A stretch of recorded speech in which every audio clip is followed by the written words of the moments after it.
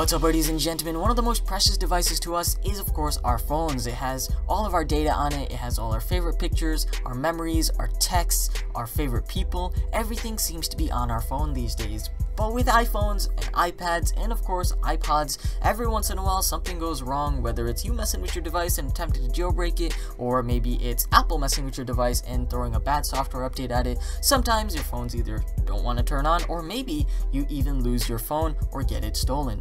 These happen pretty often, so of course Gihosoft right here decided to sponsor today's video, and they made a tool to basically make your life a little bit easier should this ever happen to you. I've tried out a bunch of recovery programs in the past, and of course iTunes has its own little recovery program, but to tell the truth, all of them are trash. So of course I went ahead and tried this one out, and it seems the simplest one I've ever seen, period. Because not only can it recover so many different types of data, but it's also fast, and it's not that expensive compared to other tools out there that do just as good a job, but of course are 10 times as expensive. So basically you connect your device, you scan and search, and then you recover what you wish to recover. It can recover 12 plus types of data from your iPhone, iPad, and iPod Touch. In this case, everything from contacts to photos to your camera roll to of course your WhatsApp data and even your bookmarks. It supports all iPhones, iPad, and iPod Touch models, everything from the 7 all the way to the 3GS. Why you have the 3GS, I have no idea.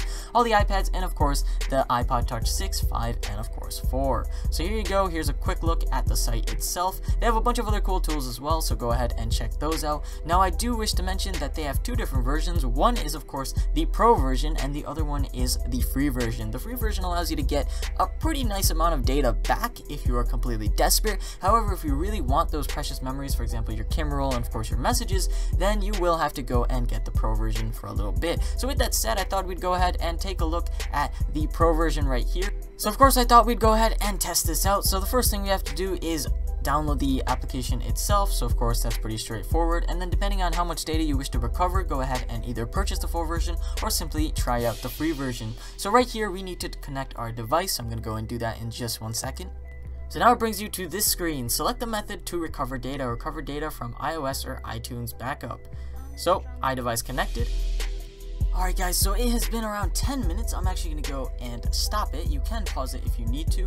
Yes, I'm going to stop it, and we are actually going to go and recover 133 camera roll pictures, 172 photo stream pictures. There's app photos, which are 21. Unfortunately, I didn't have enough time to get messages, but we did get ourselves a bunch of messages attachments, and to tell the truth, sometimes the messages attachments may actually be more valuable than the messages themselves. Now with that said guys, you can also go and get yourself your contacts back. Now these are probably the main things that I would be trying to go and get back if I were actually using this software. Viber, it's kind of important. Notes, kind of important. Calendar, iOS already kind of syncs, but let's be real, our contacts and of course our messages and what was inside of our messages and of course our photos are the most important things that we cherish. So next off, I'm going to go and hit recover, and it's going to ask me to transfer the recovery files onto a folder inside of my desktop. So of course, where should I put it? I think I'll just put it in my downloads folder, select the folder, and it will begin the recovery process. Now as you guys can see, the recovery process is a little bit faster than the scanning process. Look how fast it's going. It's getting back my messages attachments first, so of course I can go and pause this as well, and of course I'm going to show you guys what exactly I recovered right now.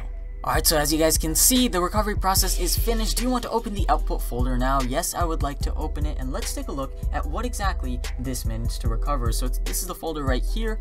We have app photos, camera roll, contacts, photo stream, SMS attachments, WhatsApp, and WhatsApp attachments, along with an index file. So let's go and start off with contacts. As you guys can see, there are separate files that the contacts were actually separated into. There's an HTML file, a text document, a vCalendar file that you can actually recover this back to your device using this vCalendar file, and of course an Excel spreadsheet. So there you go, these are all my contacts. Here's an HTML file, then of course there's a text document, and finally there is the vCalendar, which I can't exactly open on here. So I'm gonna go and open the text document. There you go, these are all my contacts. All the numbers and everything was saved as well. Then of course I'm gonna go and jump into photo stream, and let's take a look at what exactly I recovered from that. Alright, so as you guys can see, some cherished memories in here, awesome sunsets, and of course what we typically take pictures of. There are actually almost 1,000 pictures in here, so it managed to recover all these back onto the PC, and these would have been lost. So then of course there's also my typical camera roll pictures as well. So this is from a vacation I went to, and once again all these amazing pictures would have been lost. And then of course, we all know that messages can be recovered. There's actually a bajillion different software out there that can actually do that. However, take a look at this. How many pieces of software do you know out there that can actually get back your SMS attachments? Look at this. These are all the little tiny artifacts of things that we sent over Messenger. Look at this. Every single thing recovered. There's some pretty precious memories in there as well, and oftentimes this is what people are trying to recover, not of course the individual text as well. So of course, with that said guys, it's a pretty awesome piece of software if you are looking to recover things back from either an iPad, an iPhone, or even an iPod. Maybe you simply want to get some information back or some text back from a really old iPhone recovery just to look back at some memories, or maybe you really did get your device stolen and you need this software now. So with that said guys, I hope you enjoyed this video. If so, leave a like and don't forget to subscribe. If you're in a dire situation and need to use this, go ahead and try it out. And then of course, if you want to keep using it, go ahead and purchase the pro version. With that said guys, this is going to be me logging off.